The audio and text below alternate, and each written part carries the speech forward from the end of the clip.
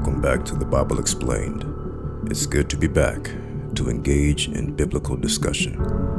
Let me just say thank you to all of the subscribers and your continued support to this channel. I hope for peace, love, health, and prosperity to you all. Let us journey through the scriptures to uncover our position as New Testament believers when it comes to tithing and giving. We as New Testament believers are also considered to be under the umbrella of grace tithing. Tithing under grace and no longer under necessity or requirement. This message may be freeing for some listeners and may be new information regarding tithing and giving under the law, before the law, and after the law, and how the New Testament views it.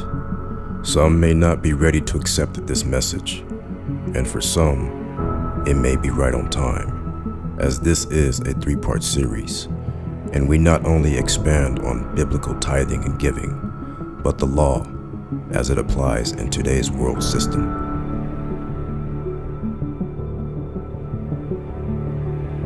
Hebrews chapter 7, verse 11.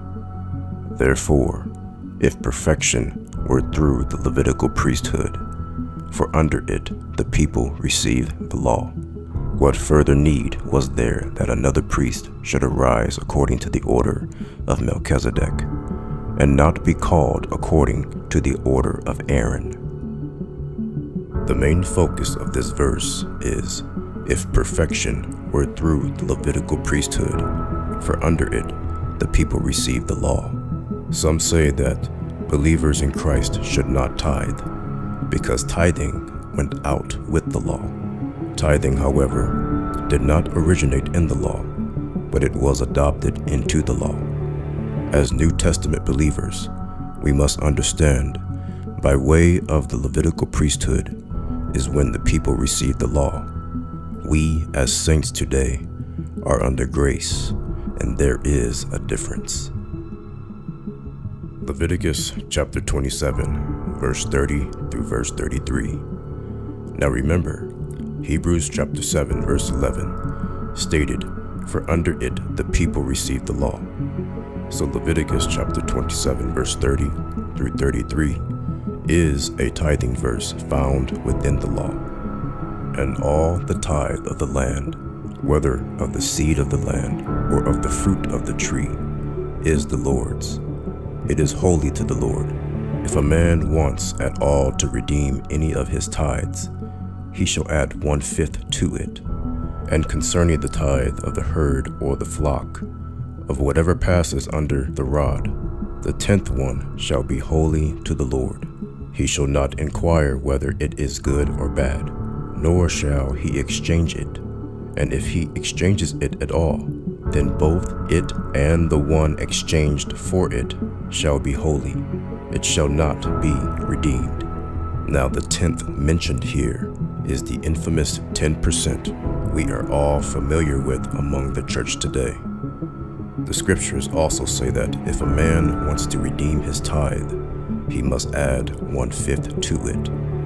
The word redeem here in verse 33 is the Hebrew word ga'al, meaning to buy back your tithe. Now under the law, if a tithe was missed, restitution could be made, as we look at Leviticus chapter 5, verse 16. And he shall make restitution for the harm that he has done in regard to the holy thing, and shall add 1/5 to it, and give it to the priest. So the priest shall make atonement for him with the ram of the trespass offering, and it shall be forgiven him. The book of Numbers, chapter 18, verse 21 through 32. Behold, I have given the children of Levi all the tithes in Israel as an inheritance in return for the work which they perform, the work of the tabernacle of meeting. Hereafter, the children of Israel shall not come near the tabernacle of meeting, lest they bear sin and die. But the Levites shall perform the work of the tabernacle of meeting. They shall bear their iniquity. It shall be a statute forever throughout your generations, that among the children of Israel they shall have no inheritance, for the tithes of the children of Israel, which they offer up as a heave offering to the Lord, I have given to the Levites as an inheritance. Therefore I have said to them, among the children of Israel they shall have no inheritance. Then the Lord spoke to Moses, saying, Speak thus to the Levites, and say to them, when you take from the children of Israel the tithes which I have given you from them as your inheritance, then you shall offer up a heave offering of it to the Lord, 1/10 of the tithe, and your heave offering shall be reckoned to you as though it was the grain of the threshing floor and as the fullness of the winepress. Thus you shall also offer a heave offering to the Lord from all your tithes which you receive from the children of Israel, and you shall give the Lord's heave offering from it to Aaron the priest.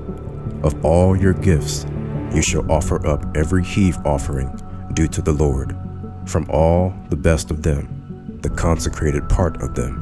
Therefore you shall say to them, when you have lifted up the best of it, then the rest shall be accounted to the Levites as the produce of the threshing floor and as the produce of the winepress. You may eat it in any place, you and your households, for it is your reward for the work of the tabernacle of meeting, and you shall bear no sin because of it, when you have lifted up the best of it. But you shall not profane the holy gifts of the children of Israel, lest you die. The children of Levi are the Levites of whom we get the Levitical priesthood. The church did not invent tithes. It is something that predates the age of the church. The practicing of tithes in Israel was for a specific group known as the Levites. The only work the Levites performed was the tabernacle of meeting, collecting all of the other 11 tribes of Israel's tenths of tithes, which would be their inheritance, and from this inheritance the Levites were commanded to give a heave offering by taking 1/10 of all the gathered tithes and pay that to the Lord as payment under the law. Notice in verse 31 that the Levites' reward or inheritance can be eaten in any place, which means the gathering of the tenths was not monetary under the law. Deuteronomy chapter 12, verse 1 through verse 19. These are the statutes and judgments which you shall be careful to observe in the land which the Lord God of your fathers is giving you to possess, all the days that you live on the earth. God is talking to Israel, and Israel only. We must get an understanding of who God is speaking to in context. There are times where God is talking to Israel, and there is a principle where it applies to those outside of Israel. Verse 2, you shall utterly destroy all the places where the nations which you shall dispose serve their gods, on the high mountains and on the hills and under every green tree. And you shall destroy their altars, break their sacred pillars, and burn their wooden images with fire. You shall cut down the carved images of their gods, and destroy their names from that place. God is very clear in not adopting pagan worship with the instruction he has given Israel. Verse 5 through 6, but you shall seek the place where the Lord your God chooses, out of all your tribes, to put his name for his dwelling place, and there you shall go. There you shall take your burnt offerings, your sacrifices, your tithes, the heave offerings of your hand, your vowed offerings, your free will offerings, and the firstborn of your herds and flocks. God gives a distinction between different types of offerings and tithes.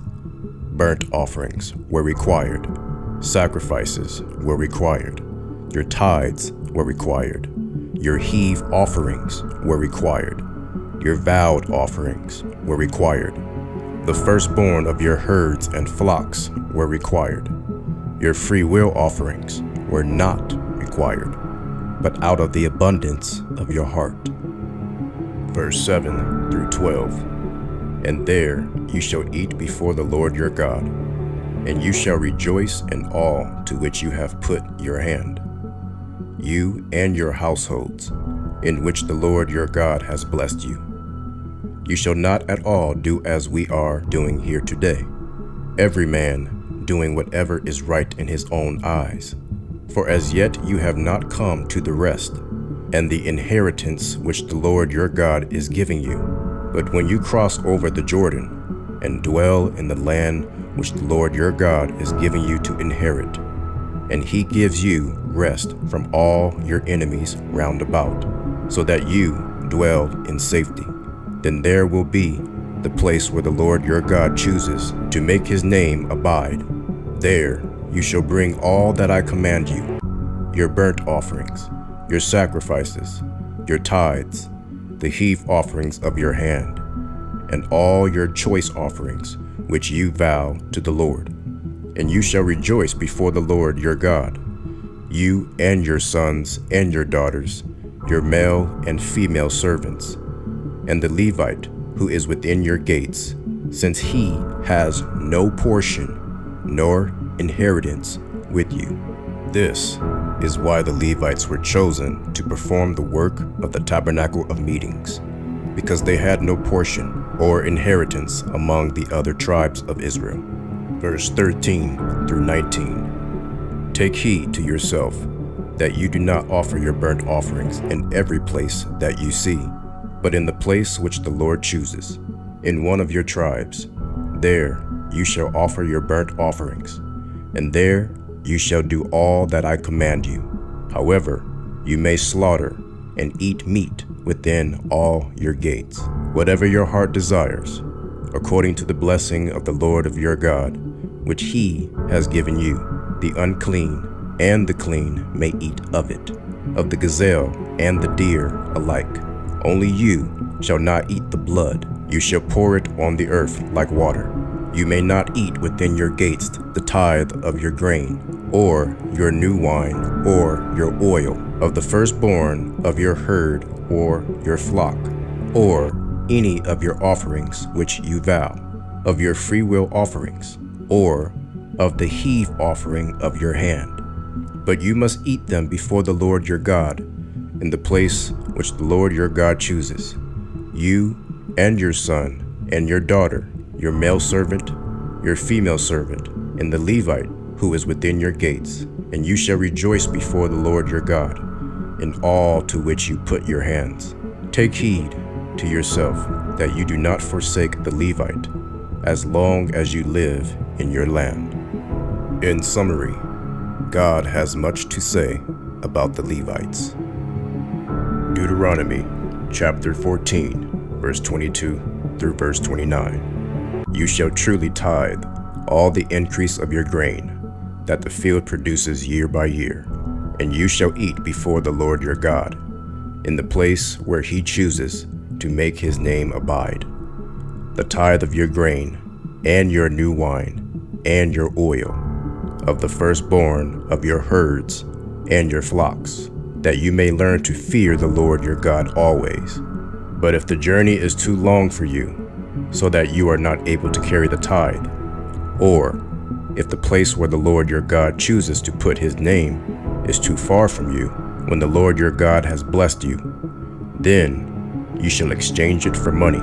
Take the money in your hand, and go to the place which the Lord your God chooses, and you shall spend that money for whatever your heart desires, for oxen, or sheep, or wine, or similar drink.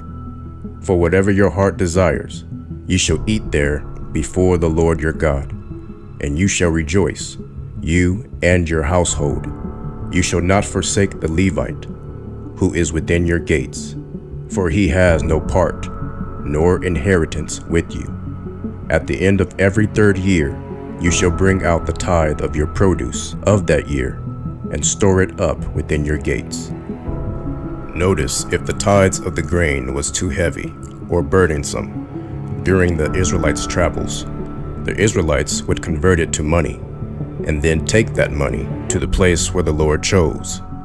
They would then exchange the money for sheep, wine, oxen, or for whatever their heart desired, but it would not remain as money. This tithe is different from the tithe we read about in Numbers chapter 18. The first tithe in Numbers is the Levitical tithe, for the Levites specifically, and this tithe in Deuteronomy chapter 14 is dealing with food, known as the festival tithe. Verse 29, and the Levite, because he has no portion nor inheritance with you, and the stranger and the fatherless and the widow who are within your gates may come and eat and be satisfied, that the Lord your God may bless you in all the work of your hand which you do. In total, we have just read about 3 required tithes as payment under the law. The third tithe was to be given every 3 years. Israel would pay 20% in year 1, 20% in year 2, 30% in year 3, 20% in year 4, 20% in year 5, 30% in year 6, and so forward. Every year, they would give a third tithe, but every year, on a consistent basis, they were to give 2 tithes. Year 1, 2 tithes, year 2, 2 tithes, and year 3, 3 tithes, 20%, 20%, and 30%, which is significantly more than the standard 10% many believers of the church today are accustomed to paying with a law mindset. Some believers even deny financial responsibilities just to pay the 10% out of fear to avoid a curse, without realizing that Malachi is the same as Leviticus, scriptures written under the law, which we are no longer under per responsible handlings of grace. If we are going to do our best to bring in the 10% tithe into the storehouse, which the church is not a storehouse, it is a body of believers submitted unto God, as we are the temple of the Holy Spirit. But if we are going to do our best and bring in the 10%, we are still forgetting 13%. If we were to average the third tithe and break it into each year, it would be approximately 3.3%. Therefore, averaging the 3 tithes would equate to 23.3% that Israel paid each year as a law requirement. Deuteronomy chapter 26, verse 1 through 12. And it shall be, when you come into the land which the Lord God is giving you as an inheritance, and you possess it and dwell in it, that you shall take some of the first of all the produce of the ground, which you shall bring from your land that the Lord your God is giving you, and put it in a basket, and go to the place where the Lord your God chooses to make his name abide. And you shall go to the one who is priest in those days, and say to him, I declare today to the Lord your God that I have come to the country which the Lord swore to our fathers to give. Then the priest shall take the basket out of your hand, and set it down before the altar of the Lord your God. And you shall answer and say before the Lord your God, My father was a Syrian about to perish, and he went down to Egypt and dwelt there, few in number, and there he became a nation, great, mighty, and populous. But the Egyptians mistreated us, afflicted us, and laid hard bondage on us. Then we cried out to the Lord God of our fathers, and the Lord heard our voice, and looked on our affliction, and our labor, and our oppression. So the Lord brought us out of Egypt with a mighty hand, and with an outstretched arm, with great terror, and with signs and wonders. He has brought us to this place, and has given us this land, a land flowing with milk and honey. And now, behold, I have brought the first fruits of the land which you, O Lord, have given me. Then you shall set it before the Lord your God, and worship before the Lord your God. So you shall rejoice in every good thing which the Lord your God has given to you, and your house, you and the Levite, and the stranger who is among you, when you have finished laying aside all the tithe of your increase in the 3rd year, the year of tithing, and have given it to the Levite, the stranger, the fatherless, and the widow, so that they may eat within your gates and be filled. Notice how the 3 tithes are displayed here. In the 12th verse, the 3rd tithe is highlighted, given every 3 years, which is referred to as the year of tithing. The 3rd tithe was specifically for the Levite, the stranger, the fatherless, and the widow. The 2nd tithe, in Deuteronomy chapter 14, is known as the festival tithe, that could be exchanged for money. But once the Israelites arrived at the location God has chosen, the money would be tendered for something of which they desired to be eaten. The 1st tithe in Leviticus chapter 27 and Numbers chapter 14 is directed to the Levites. 3 tithes under the law, 1 for the Levites yearly, 1 for the sanctuary or festival yearly, and the 3rd for those in need or those that are hurting every 3 years. 2 Chronicles chapter 31, verse 5 through verse 21. As soon as the commandment was circulated, the children of Israel brought in abundance the first fruits of grain, and wine, oil, and honey, and all of the produce of the field. And they brought in abundantly the tithe of everything. And the children of Israel and Judah, who dwelt in the cities of Judah, brought the tithe of oxen and sheep, also the tithe of holy things, which were consecrated to the Lord their God, they laid in heaps. In the 3rd month they began laying them in heaps, and they finished in the 7th month. And when Hezekiah and the leaders came and saw the heaps, they blessed the Lord and his people Israel. Then Hezekiah questioned the priest and the Levites concerning the heaps. And Azariah, the chief priest from the house of Zadok, answered him and said, Since the people began to bring the offerings into the house of the Lord, we have had enough to eat, and have plenty left. For the Lord has blessed his people, and what is left is this great abundance. Now Hezekiah commanded them to prepare rooms in the house of the Lord, and they prepared them. Then they faithfully brought in the offerings, the tithes, and the dedicated things. Conaniah the Levite had charge of them, and Shimei, his brother, was the next. Jehiel, Azaziah, Nahath, Asahel, Jeremoth, Jozabad, Eliel, Ishmachiah, Mahath, and Benaiah were overseers under the hand of Conaniah and Shimei his brother, at the commandment of Hezekiah the king, and Azariah, the ruler of the house of God. Kor, the son of Imnah the Levite, the keeper of the east gate, was over the freewill offerings to God, to distribute the offerings of the Lord and the most holy things.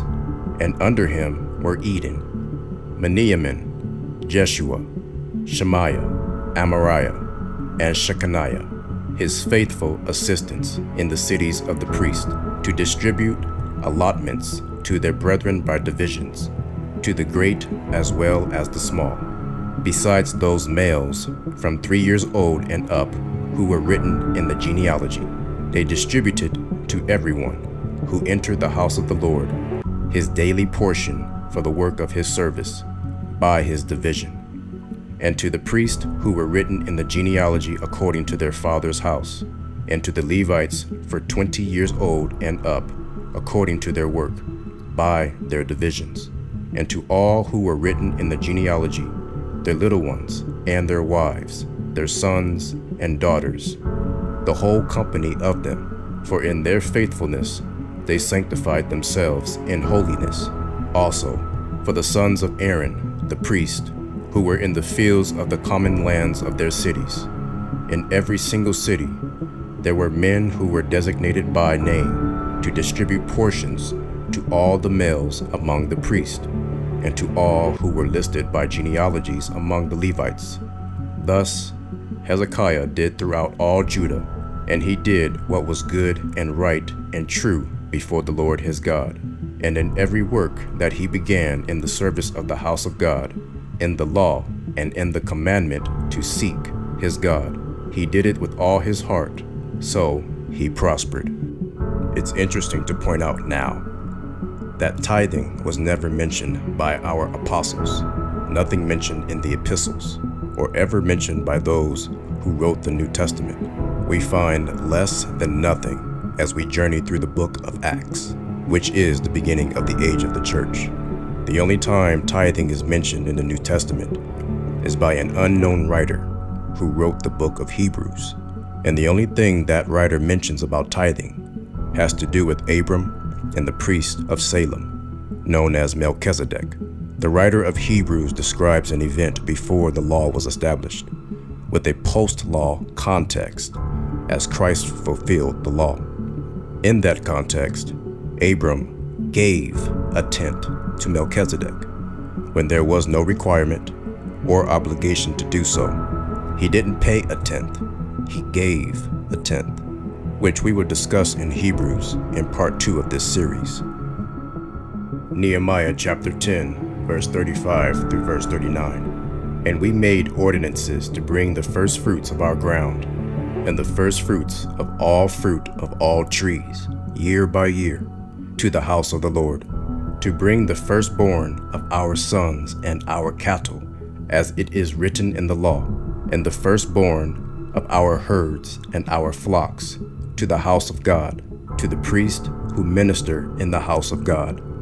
It has been wrongly translated that the people of the church bring their tithes specifically to and for the one who preaches or teaches the people of the house of the Lord.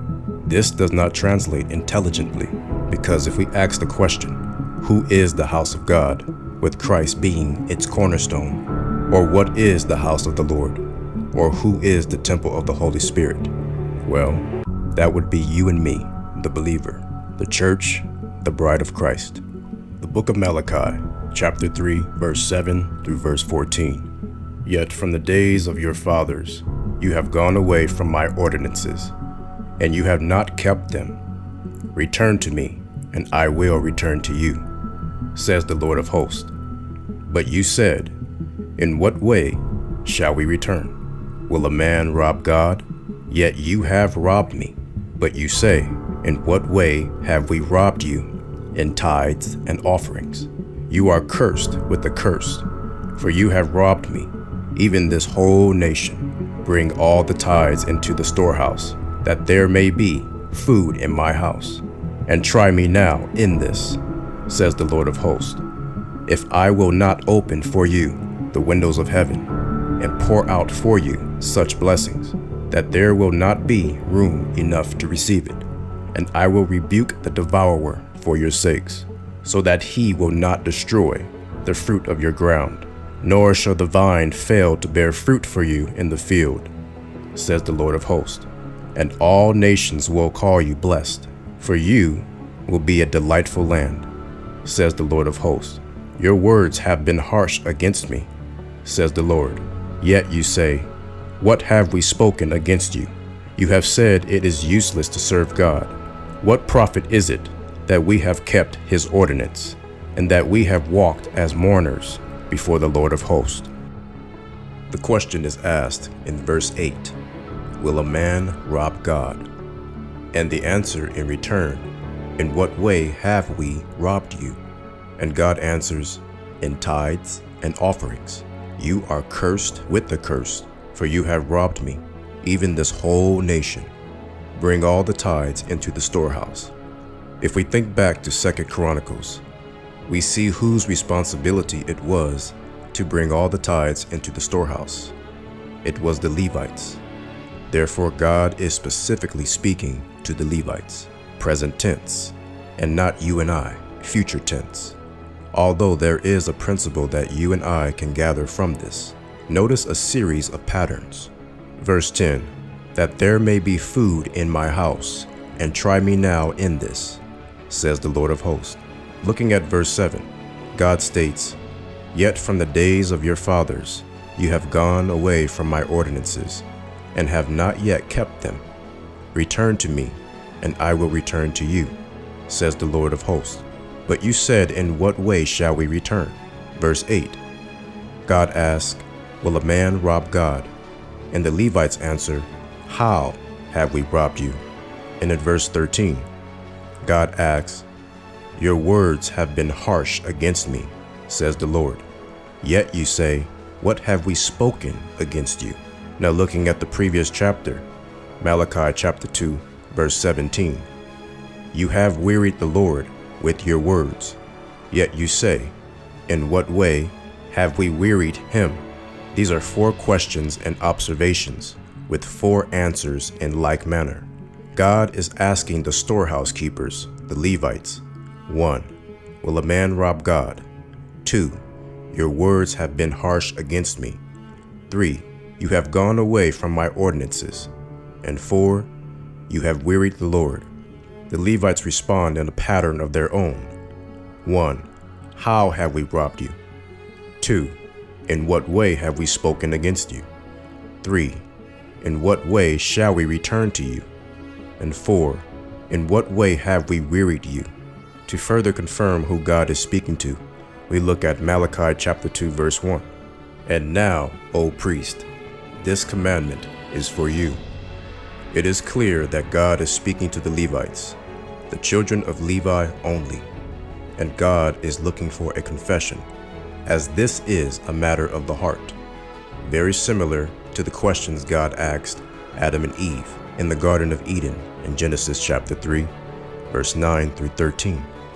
"Where are you? Who told you that you were naked? Have you eaten from the tree of which I commanded you not to eat?